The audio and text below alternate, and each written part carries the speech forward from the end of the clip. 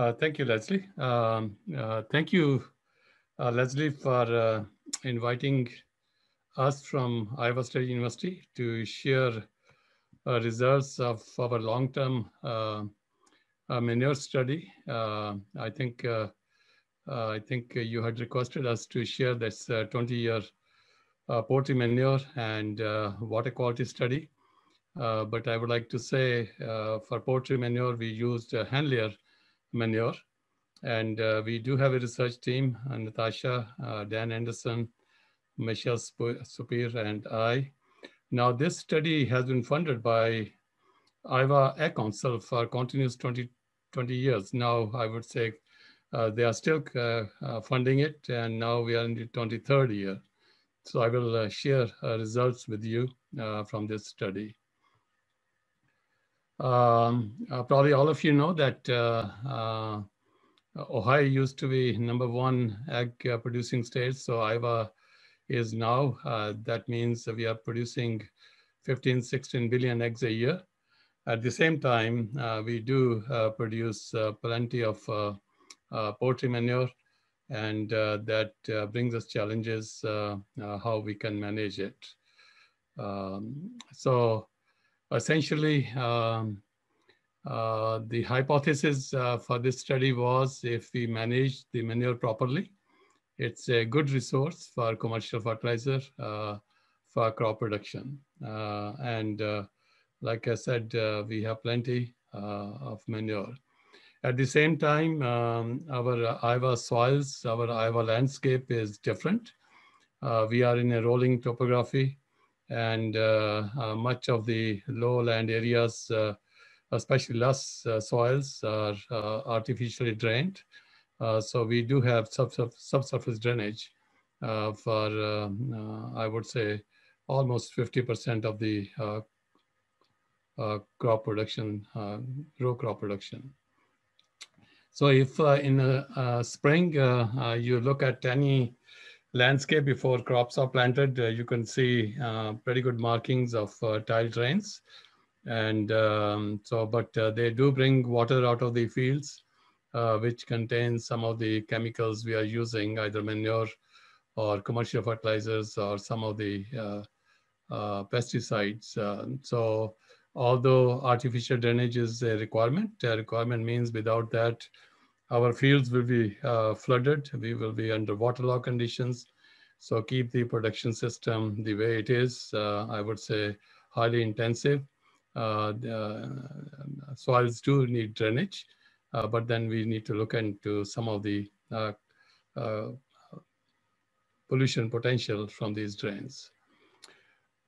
We have found that if we keep on draining excessive amount of nutrients from croplands, they do result in eutrophication, which could lead to hypoxic conditions, which means a lack of oxygen, and that does affect aquatic life in the rivers, lakes, or even all the way to Gulf of Mexico. This paper was published back in 2018. I think they use the data essentially during our poultry manure study between 1999 and 2016. And this data shows that somewhere between 10% to 52% of nitrogen we are applying on the fields, it ends up into the Mississippi River, which eventually drains to Gulf of Mexico. So sometime the water quality studies we are doing, especially in the Midwest, our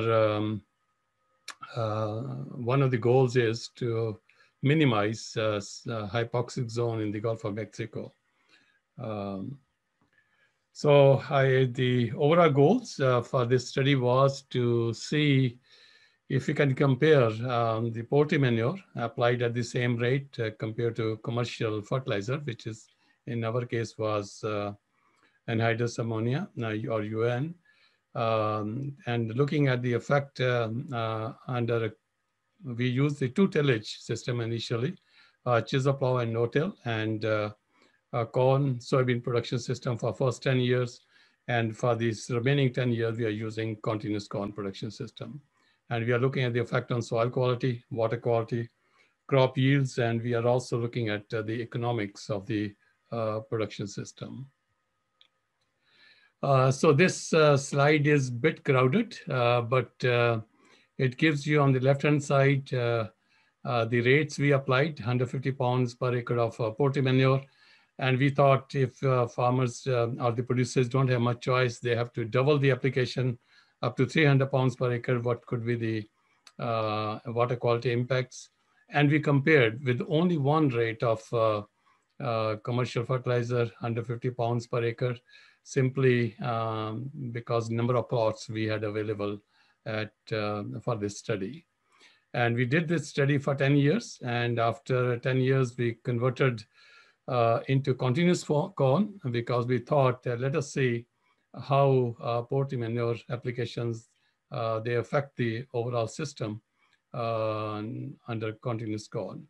And we were applying only in spring, just to make sure that the timing of application is known to everybody.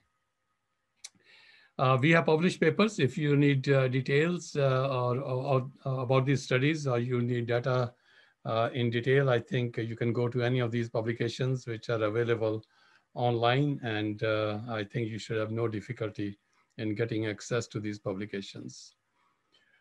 So let me explain to you. Like I said, we had only 11 and 12 plots, and we had corn soybean rotation. So we decided that each plot was drained by a single tie line. Half the plot we kept under corn and other half the plot we kept under soybeans. So we can rotate the corn soybean system within the same plot. It was not a perfect system. This is how we decided, and it worked out pretty well. I think then the next year we rotated where the corn was, we planted to soybeans, and where soybeans were in the same plot, we brought corn. But the fertilizer was applied only to the corn area. And soil types, we have loess hills, basically loam to silty clay loam at the bottom. So those are the soil types. Between 2010 and 2017, we reduced the application rate for potty manure. We came down to 100 pounds per acre. One of the reasons was that our phosphorus was accumulating in the fields, in these plots, and we thought, let us try a lesser application and see what the impact could be. And we had thought about applying potty manure on the basis of phosphorus application, but eventually we decided let's stay in terms of what nitrogen requirements are. For the, these are continuous corn, and on the high side, we used 200 pounds per acre for the next 10 years. So you can look at this aerial view. For the first 10 years, you could see the corn soybean rotation. Soybeans were planted late. On the right-hand side is continuous corn. So all the plots is under continuous corn. We did had pretty good automated monitoring system. And I will give you a bit of detail. We had a 4-foot cistern where we had a sump pump, and we let the water pond to a certain level and then pumped out back to the outlet. But before every a volume of water was pumped out, we took a water sample through the orifice tube, which we had installed in the delivery tube. And that gave us pretty good kind of flow-weighted concentrations. But once a week, we sent our students to take manual readings just to make sure they get a good experience. At the same time, we wanted to make sure that our data is coming in a correct way. One of the challenge in potty manure application, and we found in the soil manure also, is a uniform application of manure for every inch of land. We tried different techniques, but then we were incorporating within 24 hours.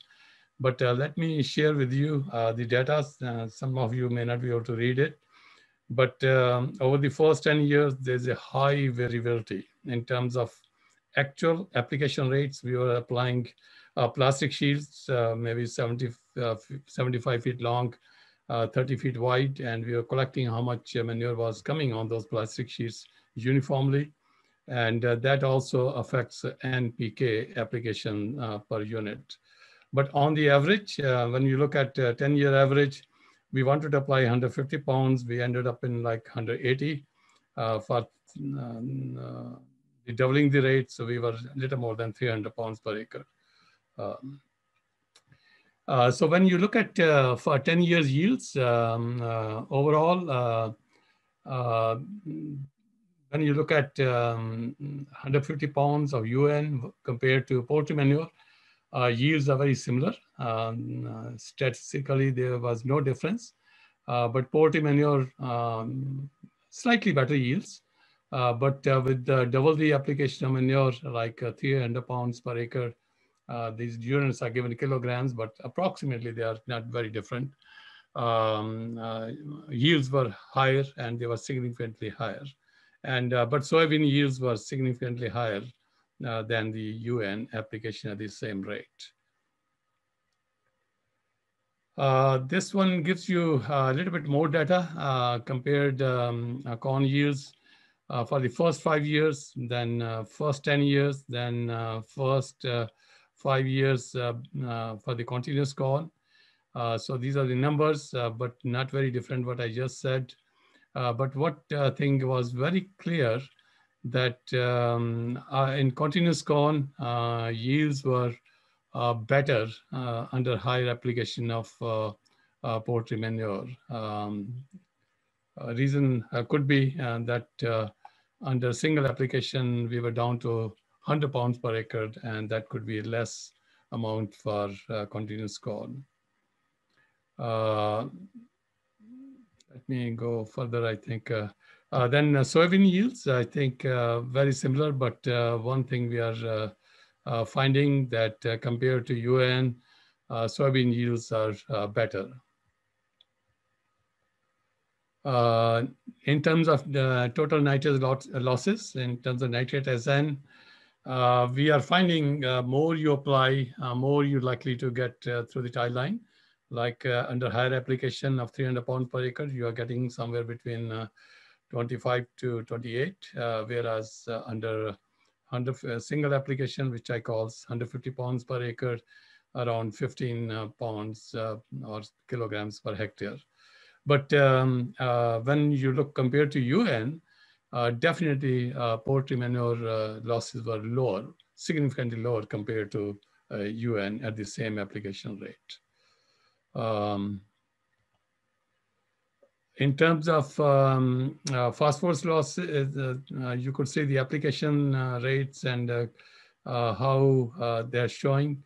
For soil, it's the accumulating factor, and it's very clear that when you're applying more manure, there's a larger amount of accumulation taking place in the field.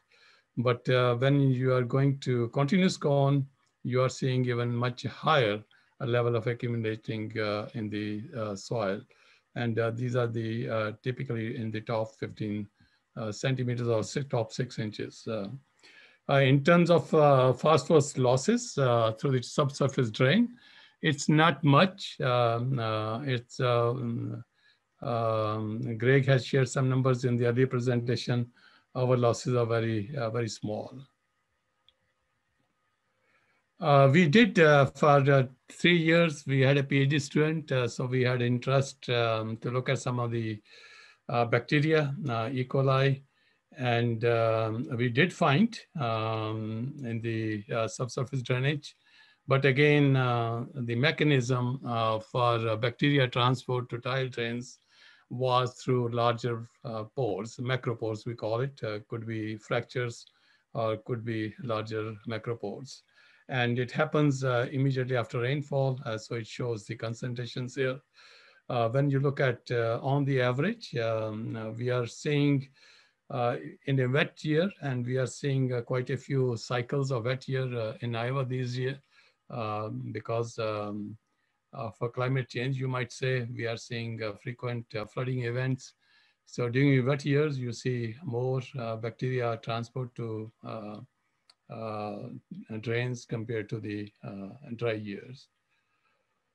So we do have a conclusion for the first 10 years, which I have concluded pretty well, that we could expect with poultry manure better crop yields, and compared to UN at the same application rate, lower nitrate and phosphorus losses.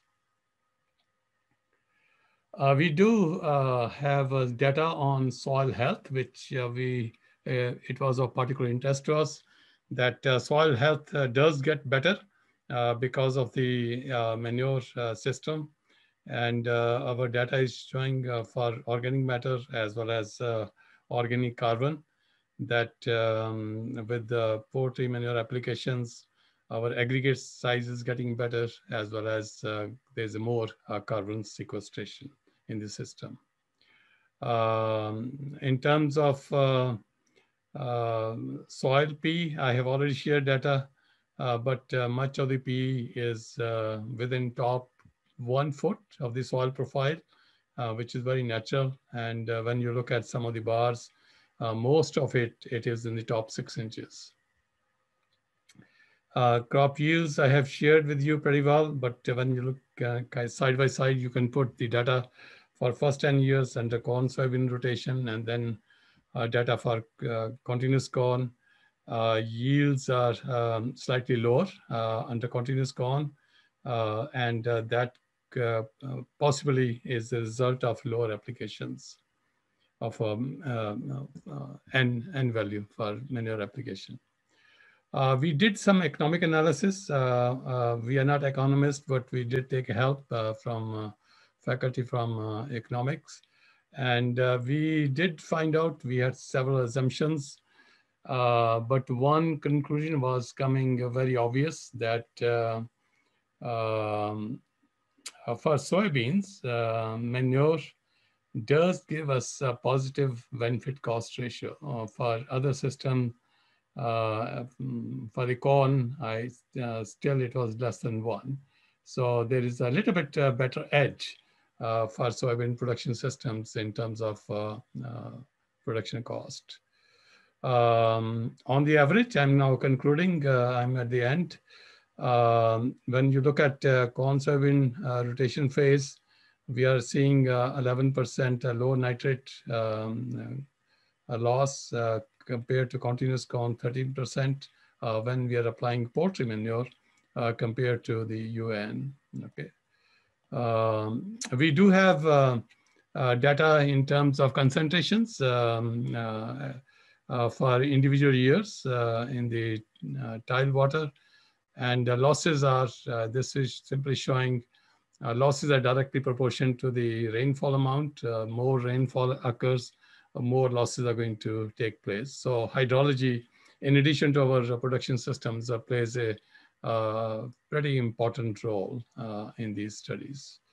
And similar sort of situation we are seeing in the phosphorus losses relatively for the first 10 years and other 10 years. But when you look at the vertical axis, these are not very large losses, and they are within the water quality standards which we have. Major findings, soybean yields we found are 10% higher with the poultry manure. Corn yields are very similar, and but corn yields are 24% higher with the poultry manure under continuous corns phase. So all we can tell from this study that poultry manure does have economic benefits for the production systems. We do have implications, but if we manage the poultry manure well, I think we can do pretty well in terms of production and in terms of maintaining our water quality in the rivers and the ponds and lakes. Thank you very much.